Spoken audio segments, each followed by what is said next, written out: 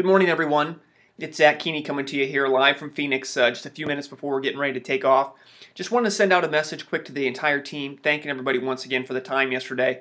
I know everybody's got busy schedules, so the idea that everybody could come together at one time and sit down and listen to what we had to say was really awesome. A couple quick reminders here before we take off. One, the foundational marketing, 60 to 70% we feel of your entire marketing budget.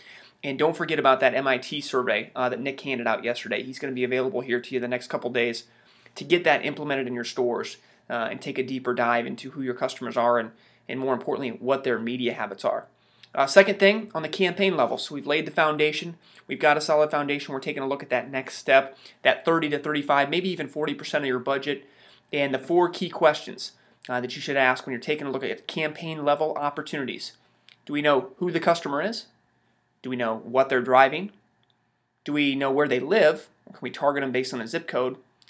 And do we know what their search history is? Or do we have a good idea? Are they an automotive intender?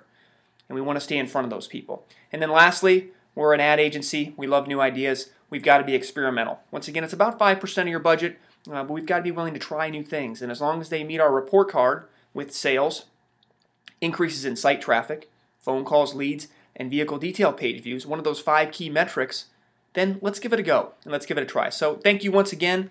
My cell phone number, should you guys want to reach out here before we head back to Iowa, 319-504-6354. You'll notice it right here below. Thank you once again, and we look forward to being back soon. Bye-bye.